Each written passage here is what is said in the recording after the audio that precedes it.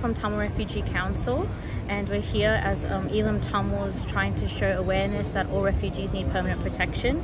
The reason why Tamils need permanent protection is because the genocide that's been occurring in our homeland, Tamil Eelam, in the northern eastern districts of Sri Lanka has been going for 76 years, and we are unsafe to go back to our own homeland, and Australia is our home, and all refugees from all walks of life deserve permanent protection and need a better future, and they should not be waiting in limbo.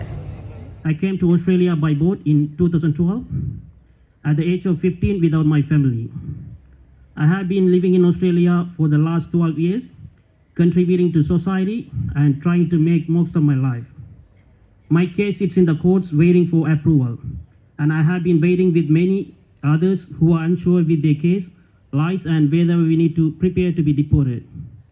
As an Eelam Tamil, we hold the highest rejection rate from IAA. We as refugees ask the immigration department to provide us with permanency, as most of us have lived here, providing the best for the Australian community. Refugees are often left behind, and now the Labor government has cause to feel uncertainty throughout every day. Refugees are discriminated within the fast-track system, unable to understand why the process has been taken so long.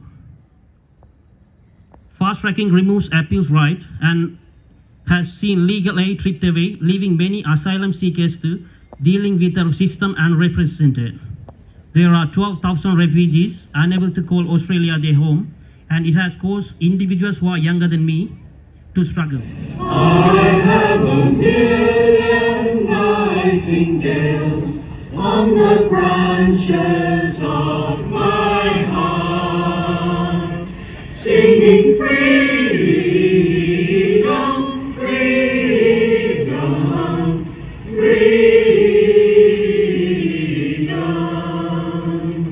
singing freedom, freedom. Hi, my name is Abishek Selvakumar, and as a Tamil refugee myself, I finished school last year but unable to continue my studies further on due to visa restrictions, and having no work rights or study rights has boundaries for me to continue my career, and all my childhood school friends have moved on, continuing their career or going off to university, and I'm being held back due to my visa restrictions. And it would be great, and I would want permanent protection for all the 10,000 refugees who are being held back, and would want us to have a future for ourselves. Second Holocaust, with 2.5 million people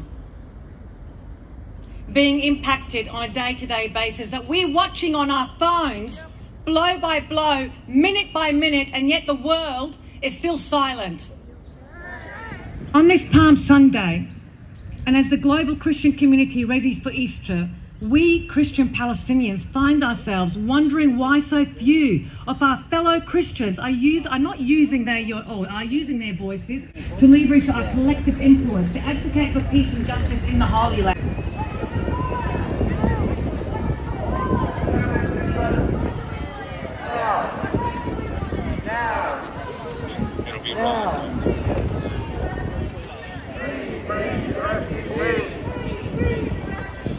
Free, free the refugees!